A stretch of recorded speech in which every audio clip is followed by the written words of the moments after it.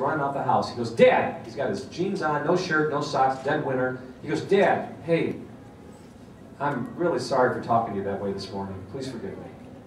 I said, John, hey, I understand. Thank you for admitting that. But I'm going to buy you some razors so that we'll have some extra ones here in case I use it again. He goes, Dad, use it whenever you want. I love you. I said, love you too, son. Bye. Boy, isn't that the way it's supposed to take place in our homes? Our homes are not to be perfect places. Our homes are supposed to be places of reconciliation and redemption. Folks, we are all sinners. And we all have a long road ahead of us. And God's trying to change us. One moment at a time of forgiveness and humility and sacrifice.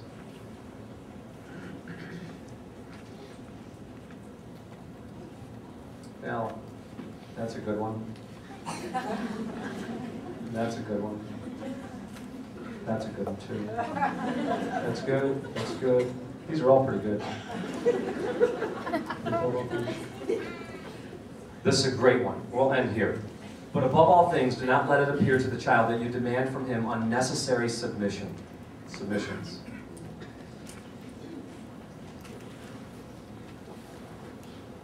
Two things. I don't know if I can get this to play.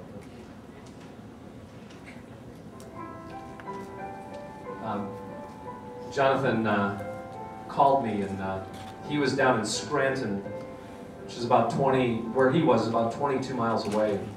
I was at the office, and I was getting ready to go to California the next morning. I had to get up at 4, be at the airport at 4:30, be at the airport at 5, and I'm finishing a new seminar.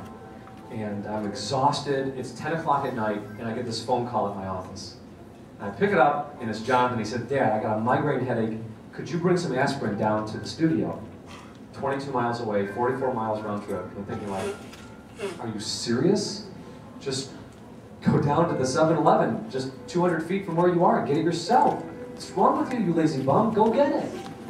But I had prayed that morning, Lord, if there's an opportunity for me to serve my son today, please provide it.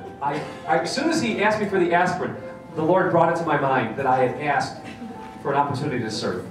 It always comes at the most inconvenient times. I said, I'll be right there. I get down there, I give him the aspirin, and I'm out of there. And he goes, Dad, would you listen to this one song? It's a song you're listening to right now. And I said, okay. And so I'm sitting there. Actually, this is not the song. It was the next one on this list.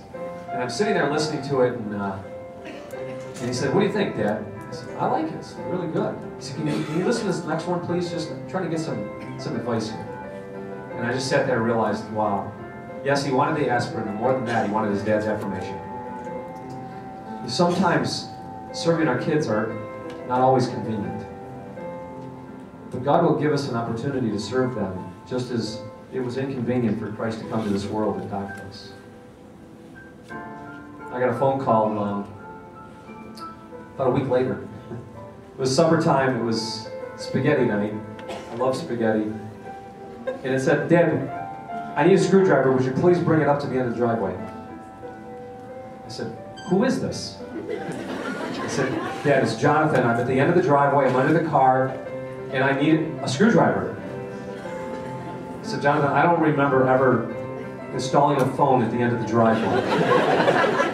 He said, Dad, I got a cell phone. A what? A cell phone. You bought a cell phone? Dad, I'm not calling you to talk about my financial purchases of my cell phone. I need a screwdriver. I'm holding the part. I'm under the car.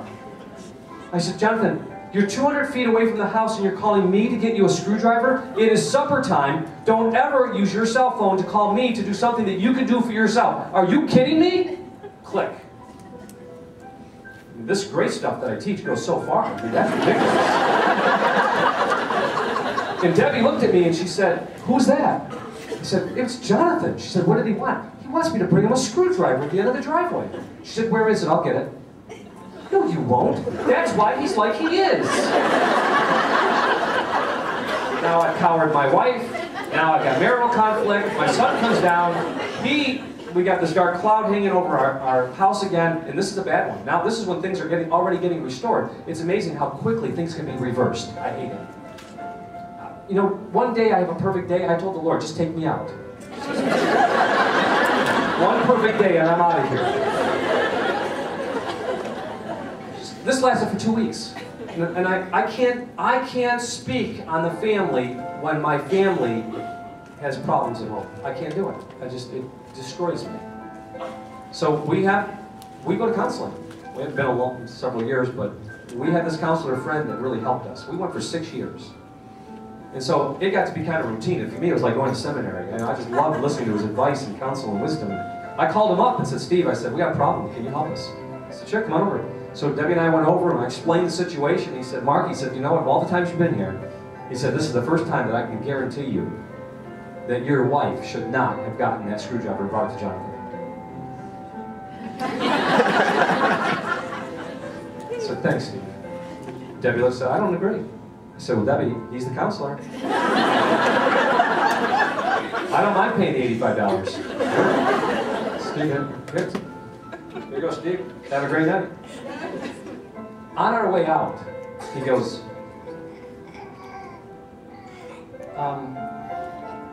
Mark, hold on one second. I said, no, that's fine. I don't need to know anymore. He goes, your wife shouldn't have gotten the screwdriver. But you should have. I said, why? Why? I would never have dreamed of asking my dad to do something like that for me. Steve, come on, this is ridiculous. This kid's never going to grow up to be responsible. He said, you should have gotten the screwdriver because the reason he asked you to get it is because that's all he's ever heard and seen from his father. Jonathan, I want you to do this, and after you've done this, do this. He said he's only following the model that he's ever seen. A father who uses someone else for his gain. And if you're going to break that cycle, you need to learn to serve. God bless you all. Thank you.